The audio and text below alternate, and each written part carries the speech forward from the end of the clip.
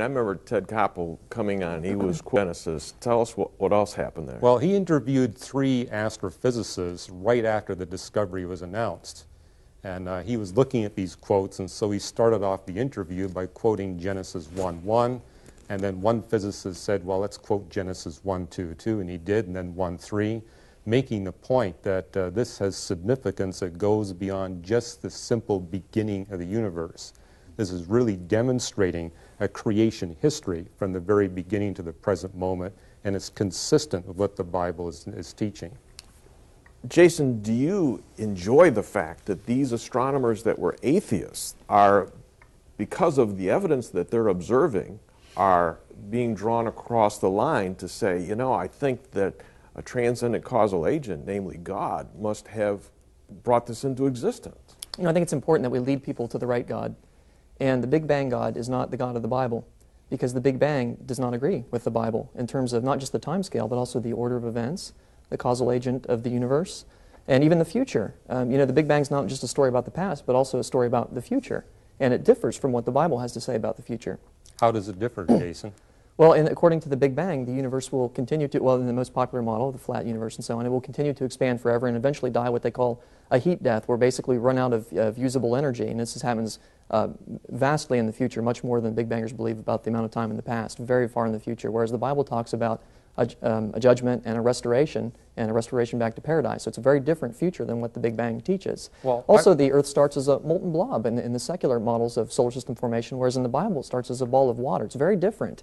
So we can't just say, well, they both teach a beginning. No, there's lots of differences. And I think... Well, let's get an answer on that one first. Okay. Well, in terms of the ball of water, it doesn't actually say that. It says there's water on the surface of the Earth. And so this would be consistent with standard Big Bang cosmology, that the Earth starts off with a core and a mantle and a crust with water beyond that.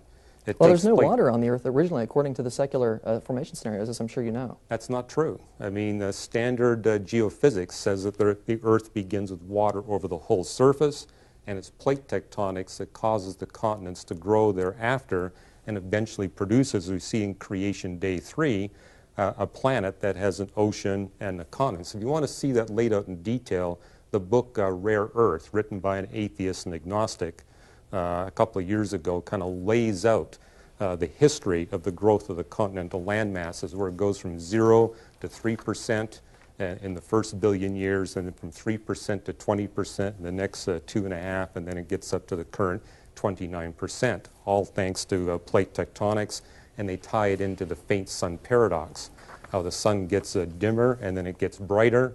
And, you know, from a creation perspective, this is a God that's perfectly compensating for the changes in the plate tectonics, the changes in the light output from the sun, by creating just the right life forms at just the right time, and also removing life forms thereafter that no longer fit the changing conditions. You know, there's lots of assumptions behind that whole area of plate tectonics. That's people's interpretation. I mean, Dr. John Baumgartner, who using a supercomputer, has modeled plate tectonics in regard to it happening very quickly, in regard to subduction and so on, and that particular model makes sense of the evidence. In other words, there's a whole different model that looks at catastrophic